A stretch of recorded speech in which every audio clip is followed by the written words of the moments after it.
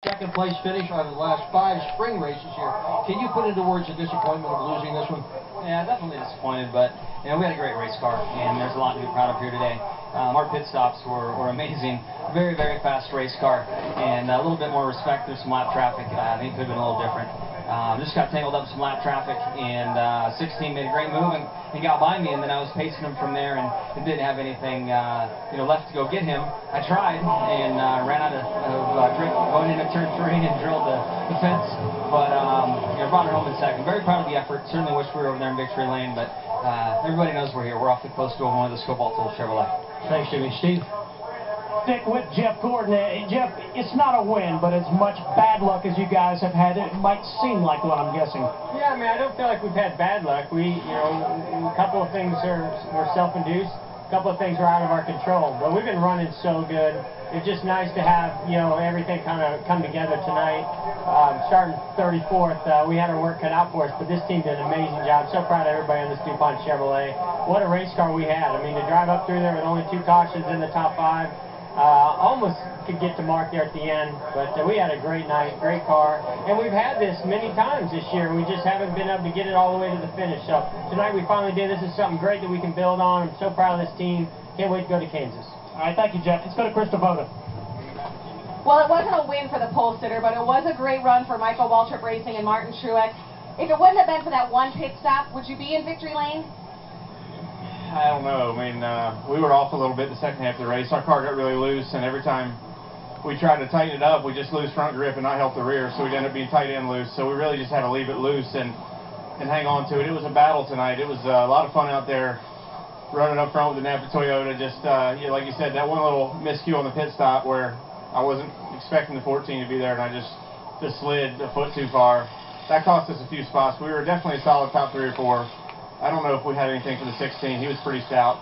At times we were the best car, at times we were second or third best, but on average, we should have been in top 5. And then at the end there, we had to save a little fuel, so I feel like I was running down mad a little bit. We were going to have a heck of a race for 5th, and I had to start letting off early for gas. But can't say enough about everybody on this Napa team, everybody at MWR.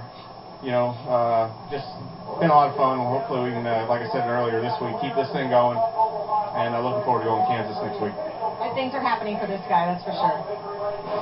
Thanks, Krista. And for Greg Biffle, his first win in the last 50 races. Chris Myers, Michael Waltrip here from the Hollywood Hotel as we check the unofficial results. And Carl Edwards working his way up into the top 10, 8. Dale Earnhardt Jr. 10. Yeah, good rally for Carl. But Chris, if you want somebody in your car to run 200 laps on a 1.5 mile track to the finish, Greg Biffle's your guy. He'll challenge a car every lap. He rode that baby all the way home. And another sad story, Marcus Ambrose, man, he was so strong all day long.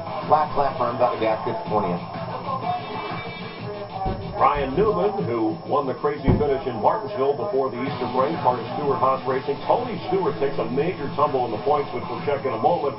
He has 2 wins this year, yet he finishes 24th tonight. David Rudman, a big story at the end of the race in Martinsville about the point system, and now he's worked himself back into that top 35, so his team persevered through tonight to get to the top 25. Brad Keselowski, remember, was into the chase last year. It's a wild card drive, a rough night for him that certainly will push him back further in the points. But the likable, hard-driving Greg Biffle, his wife Nicole, you saw him get emotional, his daughter Emma, born last July, watching and rooting for the man, Greg Biffle, with the victory here in Texas. More in a moment. Provided by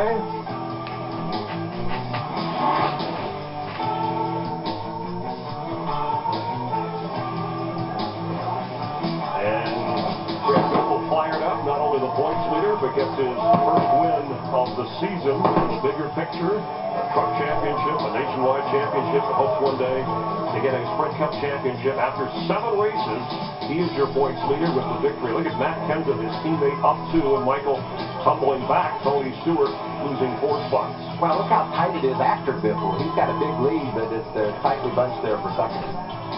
And Greg Biffle, as we head to Kansas, he has won there before. Carl Edwards rallied to get into that 11th spot. Remember, with the wild card, that's where that helps Brad Keselowski.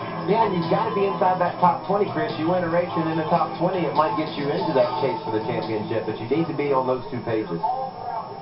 And this race here in Texas set a couple of records. The fewest cautions with just 2, 5 the previous record. And Darrell, as he pointed out throughout the race, a pace average speed of 160. That shattered the mark of just under 153 previously set. So let's talk to the guys up in the booth as we wind this down. And a big night for Greg Biffle, but how about the guys who have yet to win in 7 races this year? No Jimmie Johnson, no Jeff Gordon, no Carl Edwards.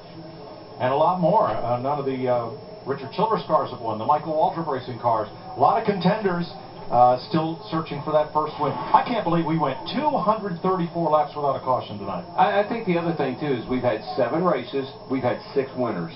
And so nobody's dominating right now. That means there's opportunity for the guys that haven't won. There's opportunity ahead for them. So with Kansas coming up and Richmond coming up, I think we'll see some more guys that haven't won for a while find victory circle. But that pace blew me away. 500 miles in 3 hours. That's pretty amazing. I know Hendrick Motorsports did not get their 200th win, but I still think this was a big night for them, especially for Jeff Gordon and for Kasey Kahne, because that's 2 drivers. They needed solid finishes like they got tonight. And Chris, Greg Biffle's for real. Never mind all the top 5s and top 10s. He's the point leader, and now he's got to win. And as we said, success in Kansas. Thanks, guys. Good job tonight. And certainly, when you talk about the guys who've had Jimmie Johnson leading the most laps, they're closer, Jimmy, Jeff, to victory lane. Did you see Jimmie Johnson go down into turn 3 and turn that thing sideways, scrubbed it against the wall, saved it, held on to the 2nd spot? Guys like Jimmie Johnson and Greg Biffle, they're running on adrenaline during those interviews. When they get settled down here in a minute, they're going to be worn out. 234 laps running close to 200 miles an hour down the straightaways and sideways in the turns. That's a workout. For a moment, it looked like Jimmy would cruise home, but then Biffle takes the lead and hangs on to win it. Coming up next on Fox, many of you late local news. Those of you on the West Coast, hang in for other programming. Next Saturday, Major League Baseball on Fox, and tune in whenever you can. Among those games, Yankees and Red Sox. Note the start time, 3:30 Eastern, that's 12:30 Pacific. We talked about Kansas, another 1.5-mile track like we saw tonight. Brad Keselowski won the spring race there. Back in the fall, Jimmie Johnson. That was the last win for him in Hendrick Motorsports. We'll watch closely 12:30 Eastern, 11:30 Central, NASCAR on Fox. And don't forget Victory Lane for continuing race coverage. For Texas, tune in on Speed, as they'll continue to keep you updated on everything NASCAR.